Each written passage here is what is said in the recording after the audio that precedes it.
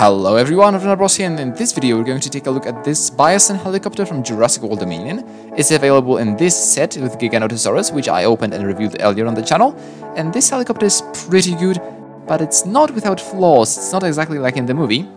And as you can see right here, there are some questionable color choices, as well as some weird shapes that I think I could fix and make them look good.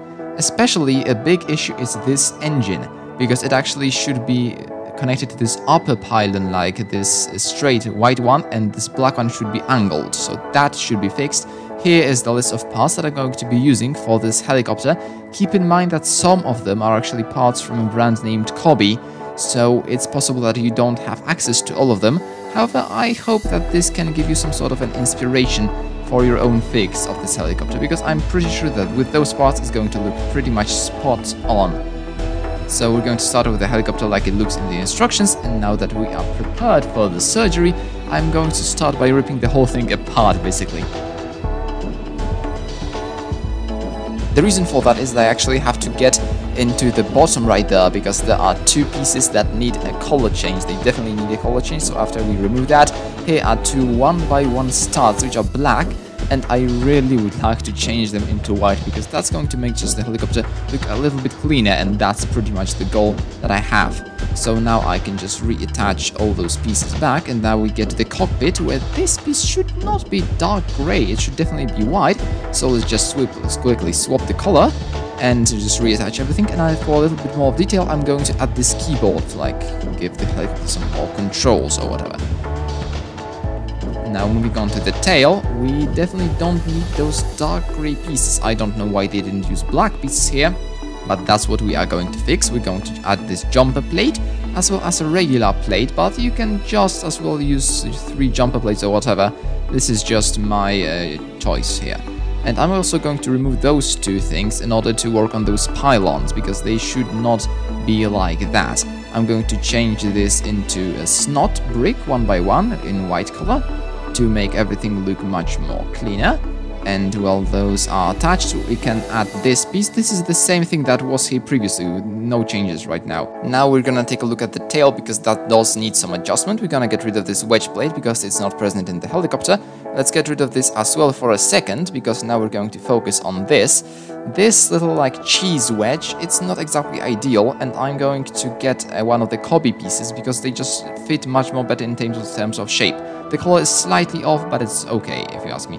Now also I'm going to change that for a black piece, because this jumper plate is actually visible, so I definitely want that in black. Moving on, I'm going to remove this plate, because I just want to make sure that here this inverted slope is actually black, not white, like they gave us in the instructions. I'm also going to attach a plate, not the same one, a different one, a bit shorter. And also, just to make the thing a bit more thick, I'm going to add one more even shorter plate. And now that we have that, I can work on this like back rotor by just taking this bigger rotor piece and adding a stud with a hole inside in order to attach it later on. And we're going to take that piece in order to attach it, and just this goes right here. We can cover it up with this tail piece, and now the rotor goes right where it belongs. It doesn't spin as well as it did, but I think that's pretty much fine for me at least. And just to get rid of those two studs, I'm going to cover them with this grill piece, which is white in color, and that looks much better than the tail did previously. At least that is my opinion. We can just attach this straight onto the back of the helicopter, and this is precisely how it should look in my opinion. Now here we just have this thing is without changes for now, because we're going to actually change some colors. Like those two pieces which are supposed to attach to the doors, they should surely be in black. I have no idea why they chose dark gray, but I'm also going to change this into a white piece, because with that everything looks way cleaner than it did previously. And now that this is done, I can actually, this is one more change. I'm going to put 2 1x1 bricks right in here, instead of those like 1x2 slope pieces. And I'm going to use 1x1 slope pieces, those curved slopes, because later on we're going to work on those pylons, and I want everything to fit in the way it should. So that we are done with that, we can reattach those two pieces without any changes. They look pretty good the way they are. They make everything look nice and smooth. And now that this is done, we can just put on this 2x4 white brick on top. And next up, we can just reattach the doors, because those doors are actually pretty nice. I love the stickers that are on those doors. And with that done, we can get rid of those 2 pylons because they're bad. And instead of that, we're going to use this 2x10 piece to attach right here. And cover it up with some slopes as well as some more grill pieces in order to just give it a little bit more of decoration as well as some integrity, because we do really want that.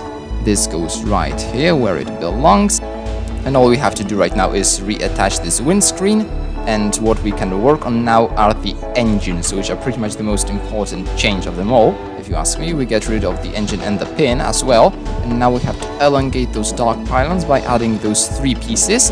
And yeah, this stick piece as well as this round 1x1 piece go right here, and we have to do that again for the second pylon, which will obviously go on the other side of the helicopter. And now that they are attached, we have to elongate them with the pieces that we actually already have from the helicopter.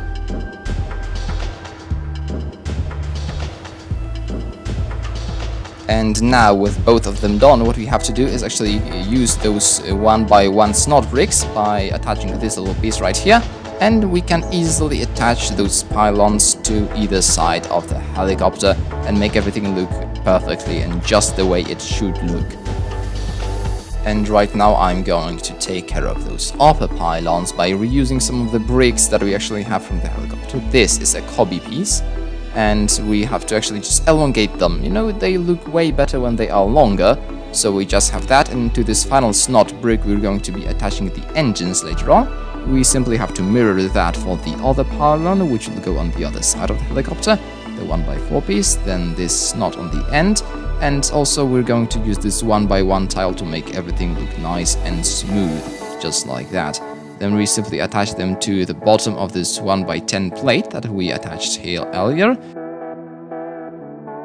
And this one goes on the other side. Now the engines get attached to each of the ends of the helicopter. And just like that, see, it is angled the way it should be angled. Now it looks way closer to what actually this helicopter looked like in Dominion, which is precisely what we had in mind. And all we have to do is attach the rotor.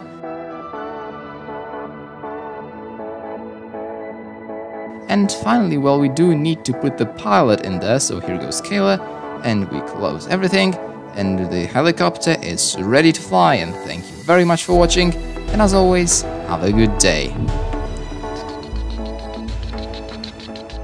Helicopter noises.